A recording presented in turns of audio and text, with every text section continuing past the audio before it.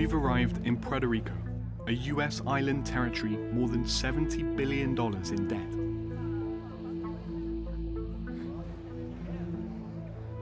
Residents are American citizens, but the poverty rate here is 3 times the national average.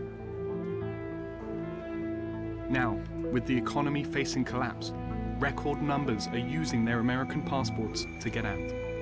I have never been away from home. Like, this is the first time that I'm gonna be away from a long time.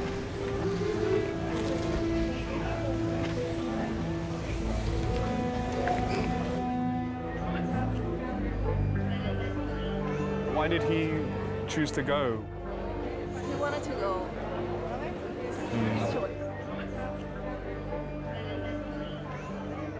So the family is incredibly sad. The son is going away for the very first time. He's just 21 years old.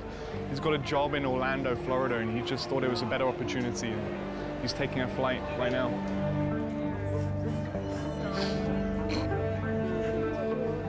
Yeah, I mean, a lot of friends are leaving. Like, a lot of people that I know, that I talk to, yeah, I'm leaving soon and maybe will not come back. So they're like, yeah, I want to do that too, because it'll be better, and like the life there. I don't know, the economy, exactly. It's like, it'll be better where they are. So. Does it make you sad to leave Puerto Rico? Yeah, this is my home, my family, my friends. More Puerto Ricans are leaving now than at any time since the 1950s. As this historic exodus unfolds, fault lines came to find out what the future holds for the island they've left behind.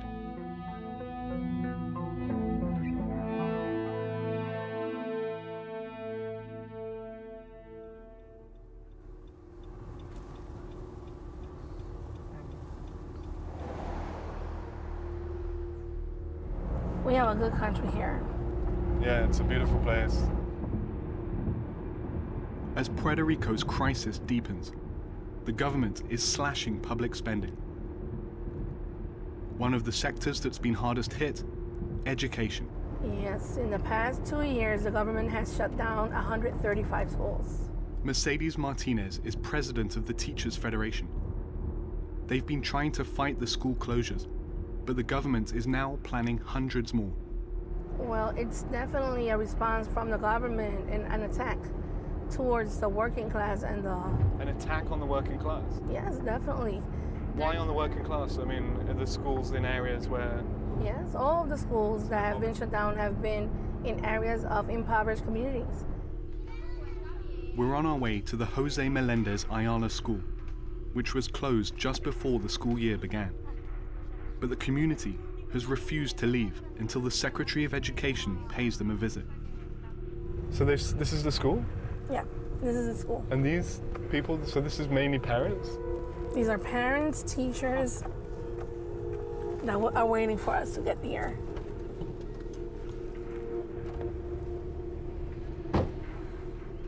When police arrived to clear the school out, the community made a stand. They've been camped outside for 3 months, welding the front gates shut so no one can get in. Hola. Me cambia, mamá. They still hold the keys to the back entrance, Okay. with help from a neighboring church. It's a nice school. Myra Tapia taught here for decades. So this was your classroom. We can go inside? Oh, it's still open. Her old classroom is on the other side of this door. This is the first time you've been up here since it closed. Must be a big change for you. Sí, extraño mucho, se me ha hecho difícil, pero estoy en una comunidad buena y una facultad muy buena, pero se me ha hecho difícil. Fueron casi 25 años viniendo aquí, asistiendo aquí, pero yo espero que el secretario reconsidere. Me queda algo de fe todavía. Have you seen inside since then? You haven't seen? I'm just waiting. So, Porque están mis cosas ahí, yo tuve que entregar la llave. must be really sad.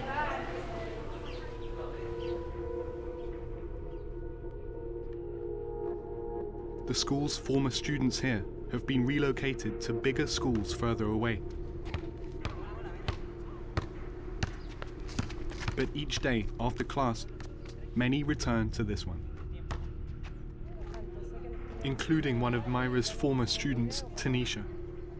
Yeah, everything's here. Everyone's know each other, and it's all so familiar. Like. So now you've been part of this campaign. The fight keeps on, and they go on, and still here. 91 days. Yeah, 91 days is a lot. Con los niños uno no debe cortar por ahí, no es por ahí donde uno va a cortar. Porque la educación de un pueblo marca un pueblo, es el éxito del pueblo. Y eso lastimó. Okay, everybody. 1, 2, 3. The Puerto Rican education system has been targeted before. In 2008, teachers led an island-wide strike.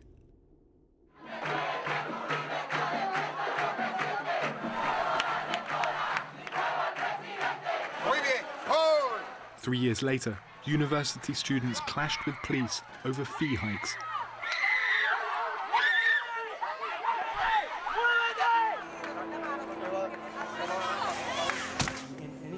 Manuel Natal was a leader of those protests and is now the youngest member of Congress.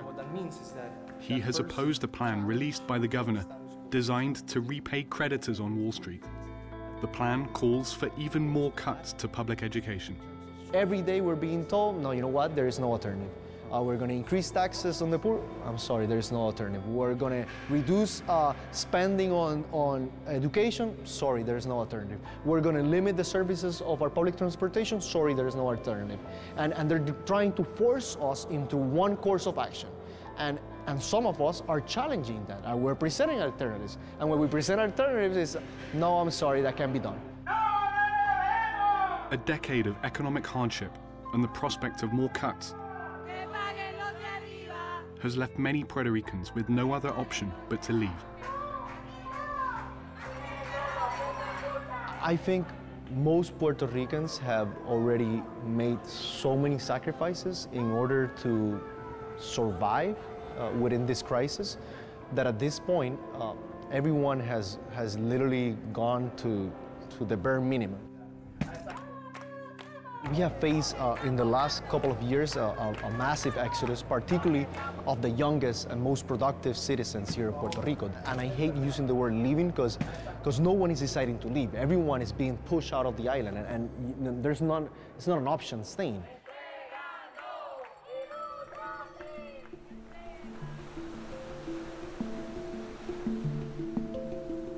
Not everyone is fleeing Puerto Rico's economic collapse. As many Puerto Ricans are pushed out, a new group is arriving. Struggling to pay its debts and revive the economy, Puerto Rico is trying to attract Wall Street investors by offering some of the lowest tax rates in the world. As a result, investors like Nick Prouty are moving in. You know, we have 600 or 700 people who've moved to Puerto Rico. You have great wealth that has been attracted to Puerto Rico. The island is already among the most unequal economies in the United States. Now, there's an influx of extreme wealth. This is the Ritz Reserve, the only 6-star hotel in Puerto Rico. I think one of the few. It's a 6-star hotel. Wow. Yeah, for super luxe, I guess. These are all $6 to $10 million houses all along here.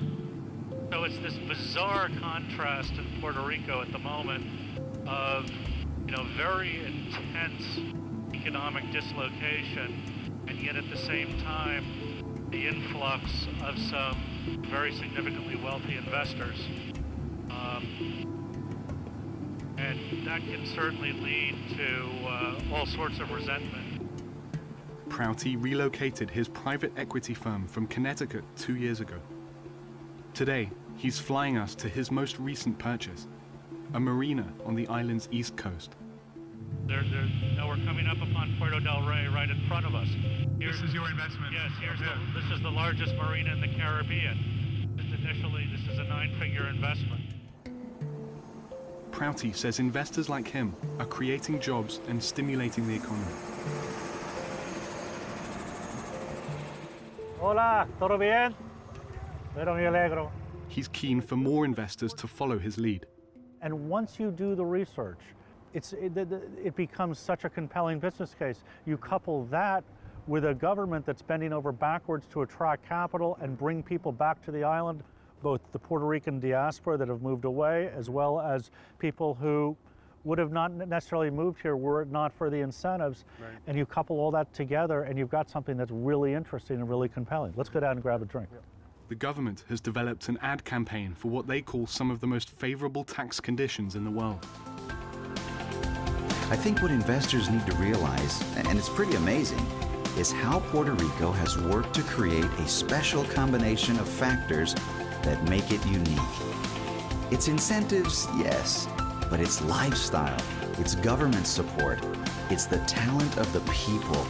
It's a true business-forward community, and you can't beat that. This little video, I think it's probably geared towards promoting some of the legislation that the Puerto Rico government adopted not long ago. They're called Law Number 20 and Law Number 22. We met up with Rafael Bernabe, a former candidate for governor with the Working People's Party. It's basically a tax-free environment. They're telling them if you pay taxes in the United States, you're contributing to the public funds in the United States. Well, move to Puerto Rico, you don't have to pay. He says the strategy is starving the island of much-needed revenue, leading the economy further into debt. 4% corporate tax rate, 100% exemption on all dividends and interest income, 100% exemption on all capital gain. So as I tell you, that's a pretty good deal. Yeah, that's a pretty good deal. Yeah, that's a pretty good deal. And that it is a good deal for them, there's no question. The question is whether it's a good deal for Puerto Rico, and does it generate any economic development? The incentives have attracted some of Wall Street's wealthiest. So this is our main lobby bar. It's called the Vanderbilt Court. This is Fahad Ghaffar, a partner at Paulson & Company, a hedge fund that has purchased this 5-star hotel and several others. And that's our other hotel, La Concha. Oh, wow. Okay. With a beautiful restaurant right on the beach. There's a big ocean right over there. That's yours too? Yeah. Wow. And if you go through this gate, you walk right through the park and you end up at a humongous beach, which is in front of La Concha, but there's a setup over there for Vanderbilt guests. Okay. And their butler, and they have their butler service right on the beach. They have a butler service on the beach? Yeah, on the beach. That's our spa, 6,000 square feet, 5,000 square foot gym. It's got the only hammam in all of Puerto Rico. Oh, really? Yeah. So this is the tower? This is the suite tower, correct. Wow, great view. So here you can get a great perspective of the whole property. That's the infinity pool in the corner. And then we have some other development lots down the street over there. You're buying up a lot of this property. Well, we found some good opportunities at depressed prices.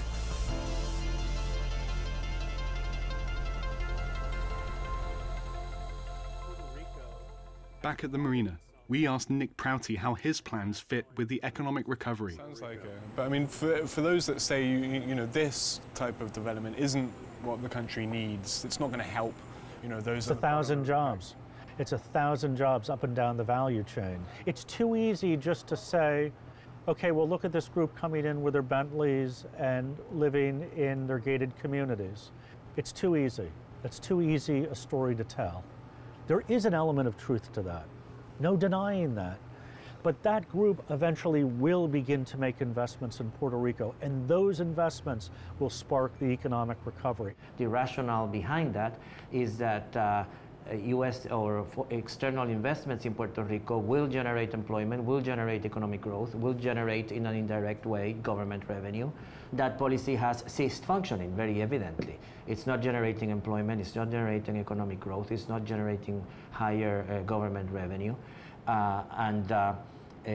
What you have now is an economy which creates a tremendous amount of profits. It's about $35 billion a year that leave the island in profits. This is Nick Prouty. The first time he wanted to meet John Paulson, even though they are from New York, they had never met. Here in the office of Puerto Rico's Secretary of Economic Development, pictures of Wall Street investors line the walls. We are attracting successful, proven billionaires on the top 100 list of investors in the United States and probably in the top 200 investors of the world.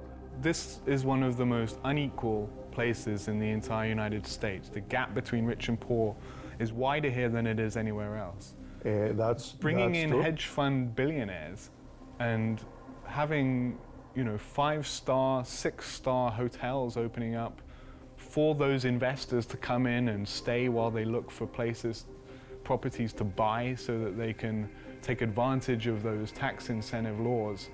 I mean, isn't that going to just simply exacerbate the inequality that already exists and is such a problem? But the reality is that each one of these people that have moved under Law 2022 have created 3-4 jobs, are using our engineers, are using our architects, are using our policy companies, are buying the properties, are going to our restaurants, are using helicopter services, the pilots are very happy, are using catering for the jets, are creating economic activity that are giving job to people, are giving work. And it's something that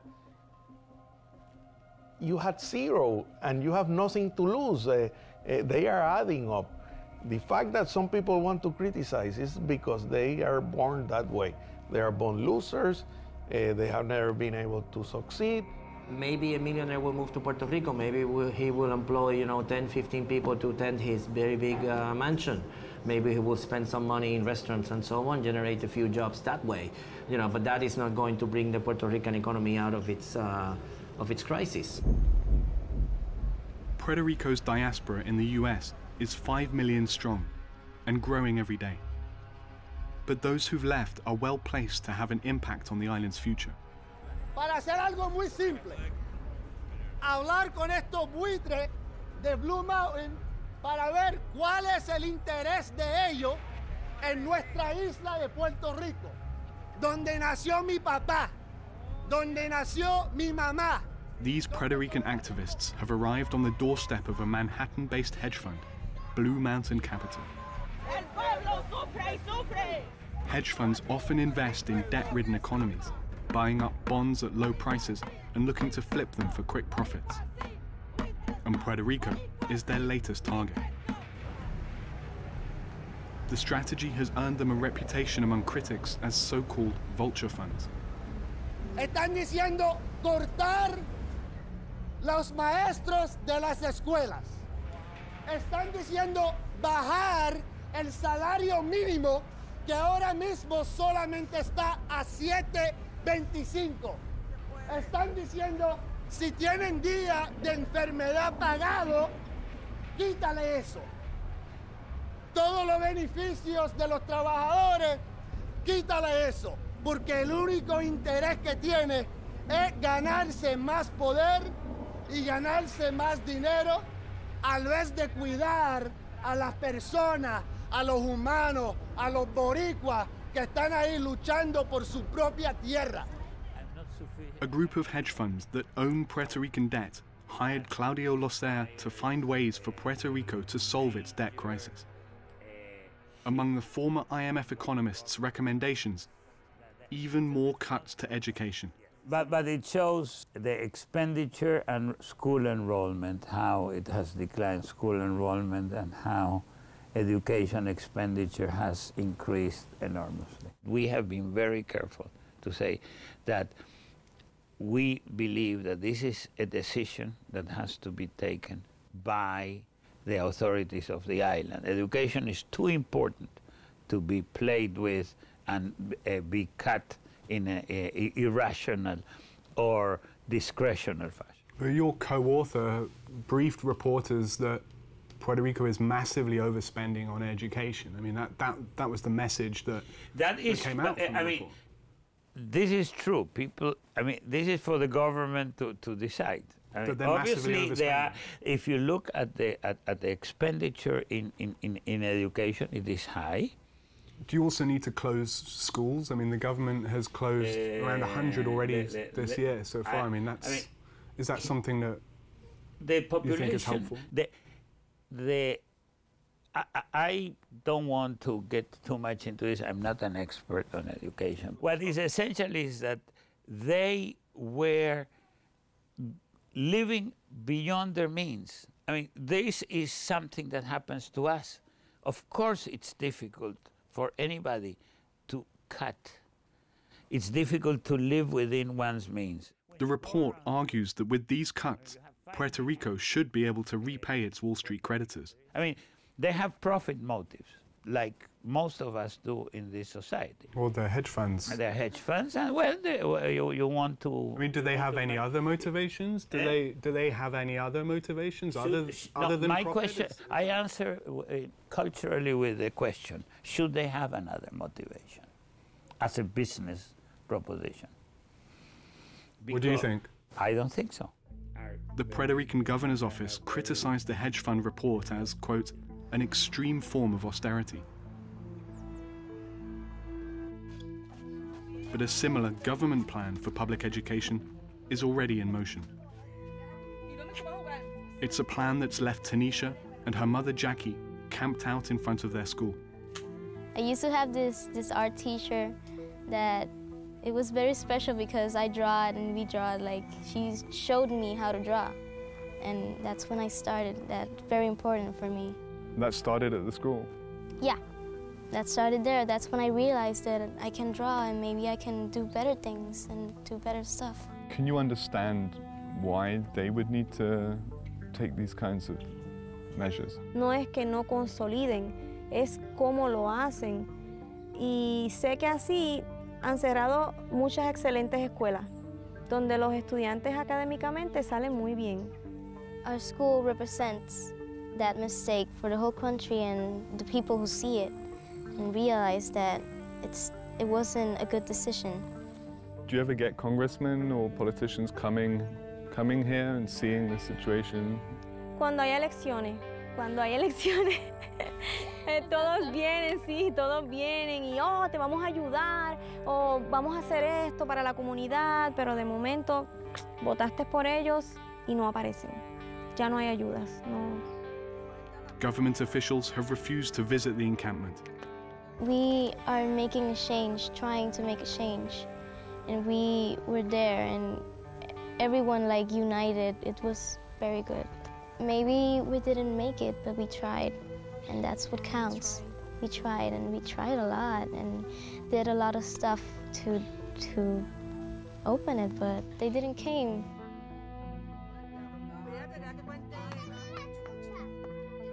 Still, after 130 days, the families remained outside their school, calling for it to be reopened.